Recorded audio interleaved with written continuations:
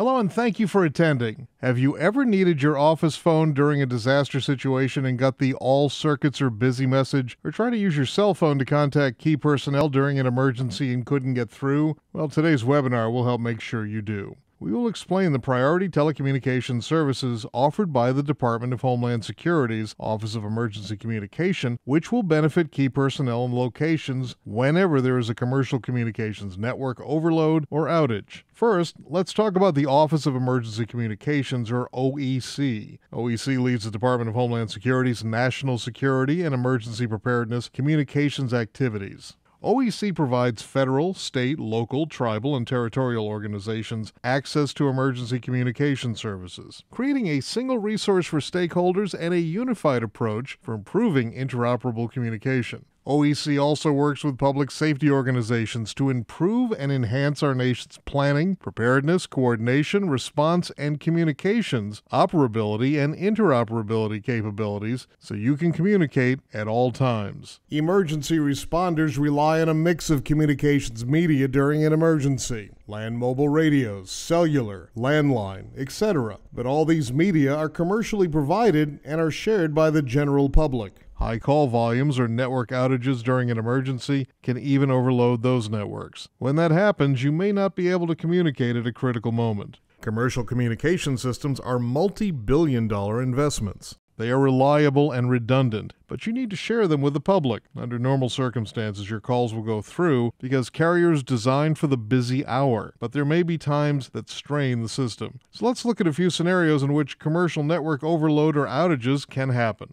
Network overload or outages often make it difficult for emergency responders and government officials to communicate when using commercial wireless and wireline networks. Here we'll look at several scenarios where you might encounter congestion in the networks. First, there are both natural and man-made disasters to think about. Earthquakes, mass evacuations, terrorist attacks, and extreme weather are events that can trigger a massive instantaneous surge of thousands of people making calls. That immediately overloads commercial communication networks. Depending on the event's severity, network overload can last hours, even days. It does take a large event to overload the system, but of course, that's when you'll need it most. A second scenario might be heavier than normal peak period calling for a number of reasons. Telecommunications companies engineer networks to handle average peak calling levels. When peak calling exceeds the average amount, networks can become overloaded and cause call failures. You can liken that to a heavier than normal afternoon traffic commute combined with the end of a school day in a local area. Travel lanes slowed to a halt. That's similar to not getting your call through on an overloaded network. Another scenario might occur when a lot of callers gather in one place. Scheduled or spontaneous events, including parades, protests, or other large gatherings in a concentrated area, often overload networks, particularly cellular networks near the event. And finally, an overall network outage caused by various incidents. A cable cut or other network infrastructure damage can reduce call processing capacity within the service area, resulting in network overload. Extreme weather can also cause network outages. When network congestion occurs, it's beneficial to have a service similar to HOV or highway express lanes to be able to work around the congestion and get your call through. Fortunately, two priority telecommunication services available through the OEC can significantly increase call completion rates when cellular or landline networks are congested or impaired.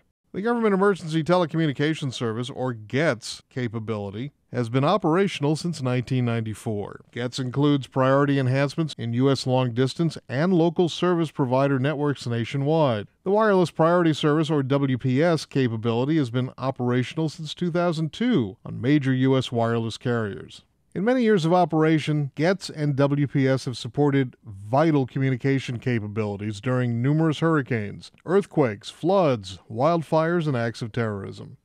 Now let's spend a few moments talking about GETS. So what is GETS? GETS is a priority calling card service that enhances your probability of call completion during times of landline network congestion or outage. GETS calls can be placed from virtually any telephone, including satellite phones. Authorized calls placed using landline phones and WPS-capable cell phones receive priority. There are even some GETS priority features in WPS-capable cellular networks. Gets uses the full capacity of commercial voice networks to achieve greater than 90% call completion rates at 10 times overload, often performs above 95%. OEC has issued more than 340,000 Gets cards, including cards to various public safety users and commercial infrastructure providers.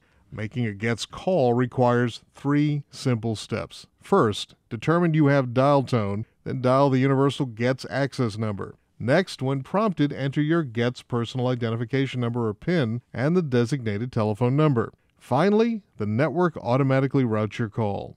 Instructions for using Gets are on the front of your Gets card. All you need to do is add the telephone number you would need to reach during a response. There's a good bit of information located on the back of your Gets card. Typically, you'll be able to use the universal Gets access number, 710-627-4387. However, alternative Gets access numbers are provided on the back of the Gets card should attempts with the universal number fail. Simply use one of the carrier-specific access numbers in place of the universal Gets access number to attempt your call. Note that you can use the Sprint Gets access number or the second of the 2 Verizon Gets access numbers to make calls to toll-free destination numbers, which are noted by the triangle symbol. It also contains the dialing instructions for making a WPS call on the back of the card should you forget how.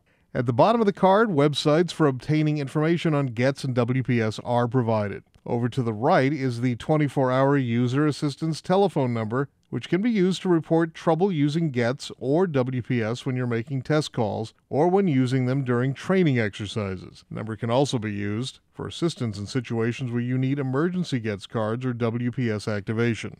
Also located to the right is a destination number that can be used to make specific familiarization calls to maintain proficiency in using Gets and WPS. Finally, you'll get the mailing address used to return a Gets card to the government should you find one. Here we see the Gets and WPS capable networks. When you make a Gets call, your call receives priority treatment across the Gets and WPS capable networks to the called landline phone or cellular phone. These networks have priority features provisioned in them that are maintained in a constant state of readiness. No activation is required. We also see the Gets card, which we always have with us to make a Gets call from any device, anywhere when networks are congested, and the probability of completing a normal call is reduced. Let's first take a look at how Gets calls are routed from originating devices through the networks to a destination landline phone. We'll begin with a Gets call originating from a landline phone. Make note that this depiction also applies to Gets calls from satellite phones. It's important to note here in the call flow that all Gets calls, regardless of origin or destination, are routed to one of 3 Gets inter-exchange carriers, AT&T, Sprint, or Verizon, for authentication. Now let's look at a Gets call originated from a cell phone. Note that the calling cellular phone does not need to have WPS to place a Gets call. Depending on whether a cellular provider is a national or regional carrier and other routing arrangements, Gets calls made on cellular networks can take alternative routes from the initial cellular mobile switching center to the Gets IXCs for authentication. Now let's look at how Gets calls are routed from originating devices through the networks to a destination cellular phone. Note that the called cellular phone does not need to have WPS to receive a Gets call. Let's begin again with a landline phone. I'll note here again that all Gets calls, regardless of origination or destination, are routed to one of 3 Gets inter-exchange carriers for authentication. Also, based on existing arrangement, calls to wireless destinations can follow alternative paths. Let's finish by looking at a Gets call originated from a cellular phone. And when you use Gets to call a cellular phone, your call receives priority treatment across the Gets and WPS capable networks. And this is very important to remember because cellular congestion or overload usually occurs on the cellular radio connection. Gets calls receive priority on the terminating radio connection to the called cellular phone. Let's review some tips and actions you can take to ensure your emergency personnel are prepared to use Gets. First, distribute the Gets cards. Don't put them away in your desk with the intention of distributing them during an event. You never know where your personnel may be. Also, make sure everyone knows what they are and how to make a Gets call. Make Gets practice or test calls periodically so that you know how to make a Gets call automatically and include the use of Gets in training exercises. Make sure your facility allows use of the 710 area code, as some systems need to be modified to allow it. Often operation centers or teleconferences use toll-free dialing. Use the Sprint Gets Access number or the second of the two Verizon Gets Access numbers provided on the back of the Gets card if you're calling a toll-free destination number, as not all Gets Access numbers support calling toll-free numbers. Every toll-free number has an associated regular telephone number. If you're using a Gets Access number that does not support calling a toll-free destination, make sure emergency responders have the regular telephone number translation for the numbers that can be used in an emergency. Program the Gets number in cell phones and add prefix key numbers for important locations you'll need to call, such as your operations center. And one of the most important best practices is to always carry your Gets card with you. You never know when there will be an issue in the communications network, and you may need to make an emergency call. Next, I'll talk about WPS. Wireless Priority Service, WPS, is an add-on feature to existing cellular service that provides priority for voice calls originated from WPS-enabled cell phones. Cellular congestion usually occurs in the local cell. WPS provides priority on the connections between the user's cell phone and the cell tower and across the network to the called cellular, landline, or satellite device. You may ask, why do I need WPS when Gets calls can be made from cellular phones? Having WPS is essential because it provides priority on the most critical segment of a cellular call, the originating radio connection from your cell phone to the tower. No special phones are required for WPS. WPS is available from all nationwide and several regional cellular service providers. WPS uses priority features in the commercial wireless voice networks to achieve greater than 85% call completion rates. Recent enhancements have resulted in call rates that often exceed 90%. Nearly 150,000 WPS subscriptions have been issued, including subscriptions to public safety users at various levels of government. The chart shows the carriers available in various regions with the WPS availability. As you're planning your WPS subscriptions, consider the carrier and WPS availability within your area. Making a WPS call is easy. Confirm you have a signal. Dial *272 plus the 10-digit number you're calling. Push the send button. Here are some helpful tips for WPS. Once you've been notified WPS is activated on your cell phone, make the requested test call to be sure it's working. To maintain proficiency in making WPS calls, make WPS practice test calls regularly. Make the test calls from the cell phone you'd use in an emergency to make sure the priority calling feature is available. Use the familiarization line as the destination number. When planning exercise for your organization, incorporate the use of WPS as part of the activities. This will give personnel the opportunity to place WPS calls and become proficient in making the calls, as well as demonstrating the enhancement of pre-programming numbers in their own personal cell phone. In an emergency, it takes time and a good memory to look up a phone number and then manually dial *272 plus the number. If you have an Android phone or BlackBerry, key numbers in your contact list can be pre-programmed with *272. It's a good practice to pre-program your emergency number so WPS calls can be made with the push of a single button. For example, if you have John Smith's work 202-555-1212 in your contacts, program John Smith work 2 with *272 before the number. There may be occasions where your WPS call will not go through due to network congestion. Try using WPS plus Gets, which can improve the probability of your call completion. You can pre-program your phone to dial *272 plus 710-627-4387 plus the pause symbol plus Gets PIN, so you only need to enter the final destination number. If you make changes in your mobile phone service, make a test WPS call to the familiarization number to ensure that WPS is still activated on your phone. Report calling trouble. If you encounter a problem while using Gets or WPS when making test calls or using them during a training exercise, report it to 800-818-4387 or 703-818-4387. The numbers are also located on the back of your Gets card. And finally, there is a Gets WPS dialer app available for Android smartphones and BlackBerries. The app allows a user to make a Gets and/or WPS call to a number in the contacts list on the phone or to manually enter a destination number.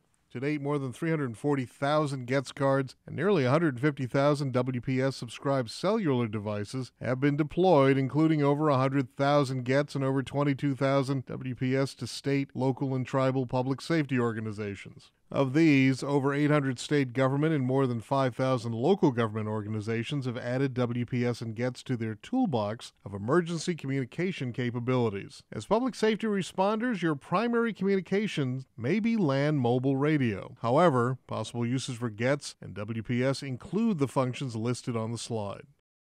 WPS and GETS have been successfully employed during regional and local responses. During Hurricane Katrina, emergency workers placed and connected 32,000 GETS and 3,200 WPS calls. During Hurricane Rita, they placed and connected 7,100 GETS and 1,000 WPS calls, and during Superstorm Sandy, 18,000 GETS, 14,000 WPS calls, all placed and connected.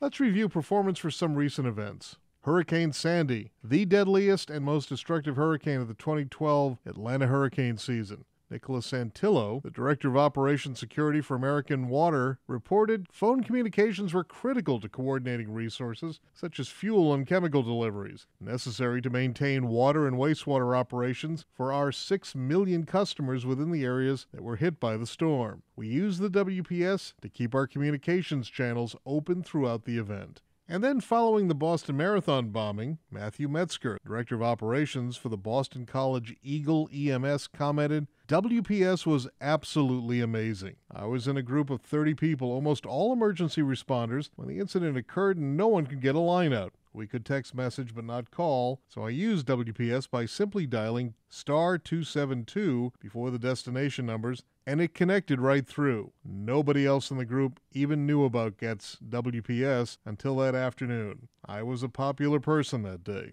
After the Kentucky ice storm in 2014, Richard Bartlett, GETS POC for the Kentucky Hospital Association, provided this testimonial. Mr. Bartlett stated, "During the ice storms in March, I had to contact a hospital in central Kentucky, which was experiencing a power failure and then a generator failure on top of that. When I tried to reach out to them to look at potential assistance and discuss possible evacuation options, all the telephone circuits were overloaded. All I was getting were fast busy indications or messages that all circuits were busy. I used my GETS card and was able to connect to the hospital."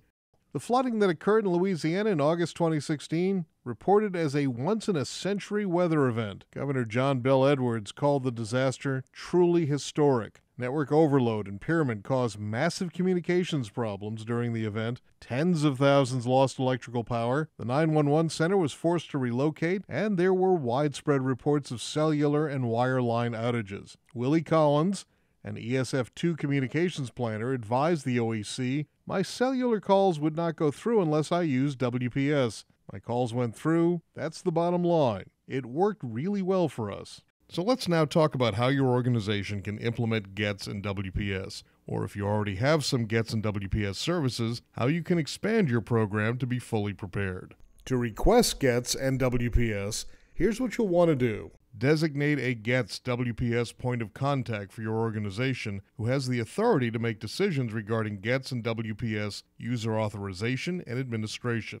Some of the point of contact responsibilities include requesting GETS and WPS service for new users and managing current GETS and WPS users, canceling GETS cards when they are no longer required or in use, reviewing GETS and WPS usage reports, for example, call detail records, validating the accuracy of their GETS and WPS subscriber list on an annual basis. The point of contact will have access to their online GETS WPS account. Point of contact requests GETS and WPS for an initial group of users or key functions and locations through the online system. Larger organizations can submit an online spreadsheet using the GETS WPS spreadsheet request template. The point of contact distributes GETS cards and confirms WPS activations. If your organization has an existing GETS WPS account, consider conducting an organizational preparedness review to ensure all potential responding personnel and locations are fully prepared in the event of communications network overload or outage. It's up to each organization to determine the number of GETS cards and WPS subscribed cellular devices they need as there is no maximum or set rules. The only requirement is that each person or place meets GETS WPS qualification guidelines. Individuals who need to communicate during an emergency should carry a personal GETS card and have a WPS subscribed cell phone. Specific locations from where personnel would need to communicate should have an easy-to-access cache of GETS cards and WPS subscribed cellular devices. The last tool I'll talk about today is Telecommunications Service Priority, or TSP, which provides priority repair and expedited installation of mission-critical communication services. As a result of hurricanes, floods, earthquakes, and other natural or man-made disasters, telecommunications service carriers frequently experience a surge in requests for new services and requirements to restore existing services. Loss of services to critical communication functions such as to emergency operation centers, 911 centers, and other critical facilities can result in harm to the population, loss of property, threaten the security posture of the U.S. So in response to that threat, the OEC provides the Telecommunications Service Priority Program. TSP is an FCC-mandated service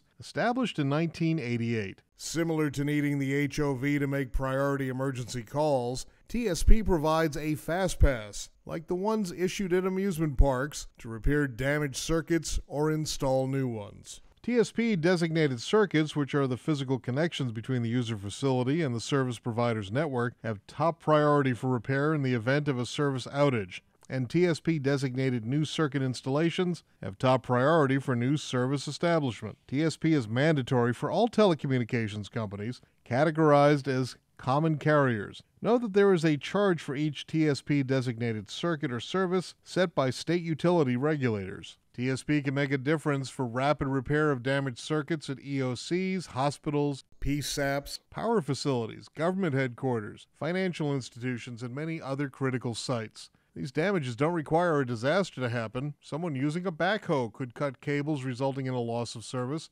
Even squirrels can cause damage to infrastructure by chewing through a cable. They've even been known to bite into a fiber optic line, knocking out a county's 911 emergency telephone service. However, TSP must be requested and assigned before an outage occurs. On a normal day, your public safety dispatch will be prioritized. Note that during the first 3 weeks after Katrina, Bell South crews were all working only TSP repairs. Priority installation reduces the time it takes to activate communication capabilities needed to support operations such as disaster response and recovery and large-scale national security events. Establishing TSP is similar to requesting GETS and WPS. The first step is to identify a TSP point of contact to request a TSP account. Next, most POCs will need to work with telecommunications staff to identify which mission-critical circuits should have TSP restoration priority and to collect the circuit-specific information needed to submit a TSP service request. POC submits a TSP service request. Once approved, a TSP code is sent to the POC, who then provides the TSP code to the telecommunications service provider. Once this occurs, your telecommunications staff should update any applicable service repair or installation procedures.